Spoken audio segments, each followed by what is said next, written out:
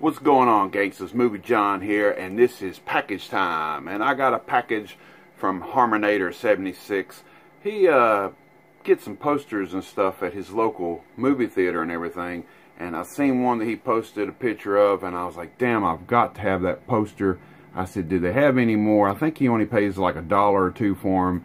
And he said he didn't know. He'd go back and check next time he was there. And then he went back, and I think they only had one left, and he got it.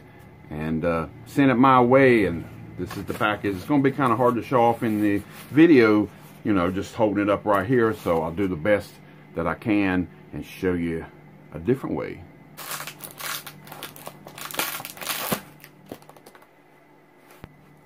Slide it right on out here. Whoa, that 27 by 40.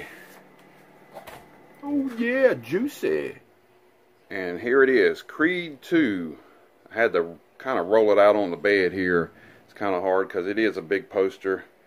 And it said it was coming out Thanksgiving when it came out. Really cool poster. Not actually the one that I seen in his picture. The one I seen in his picture was a Roman numeral 2 and had Michael B. Jordan standing in front of it. Didn't even say Creed 2 on it, but it's still cool. Still like it. Got to get a frame for this bad boy.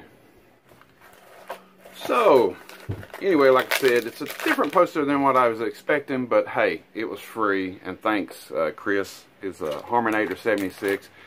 Check him out on YouTube and Instagram and all that good stuff. But really got to get a frame for that. I got to flatten it out right now, but thanks for the poster, and appreciate it so much. I got to get the movie, actually. You know, I don't even have the movie yet, but I did rent it here not long ago.